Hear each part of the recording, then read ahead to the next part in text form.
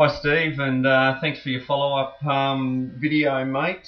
What I see, mate, I'm very impressed. You've done everything that I asked in the last one, and it looks really, really good. So we're just going to get really picky now for you and slow everything down.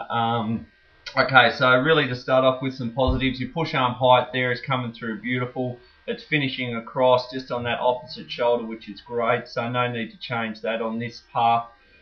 The one thing here is on your right elbow. You can just notice that right elbow creeps out a little bit, and therefore when it's out, then your hand accelerates up out of the water. So we just want to tuck that elbow in a little bit, mate, and then lift that whole arm up. On your left hand side, the left elbow just sneaks back in there around your body. That one was alright, but some of them just kind of come back in, so you're pulling that blade back into your body, which we don't really want to do. So let's just get this one underway here. There you can just see that right elbow just sort of coming out a little bit there, a bit too wide, so we can just bend that arm a little bit more, get the blade closer to the ski. Push arm height there is good. Maybe if anything the left arm isn't coming across as far as I'd probably like, and it's just dipping away there a little bit at the end. So slowing down this back angle there, you can just see that that left one's just down a bit where the right one stays up there, and you can see it.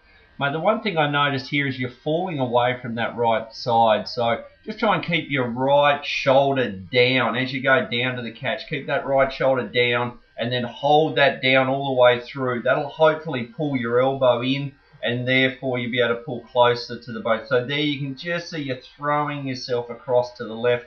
I know you're in a K1 and your balance might be a little bit off, but on the left one there, you can see your shoulder blade coming back into your spine. That's exactly what we want there. So that's a beautiful stroke, that one.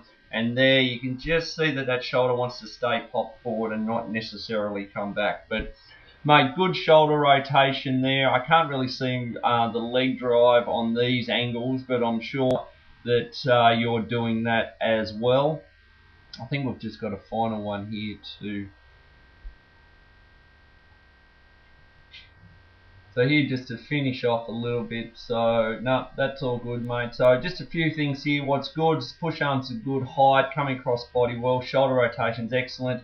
Just work on that right elbow not going out so far and lifting with the hand too much. By doing that, just try and keep that right elbow in. But mate, you're doing a really, really good job. Keep up the good work and look forward to hearing from you again soon.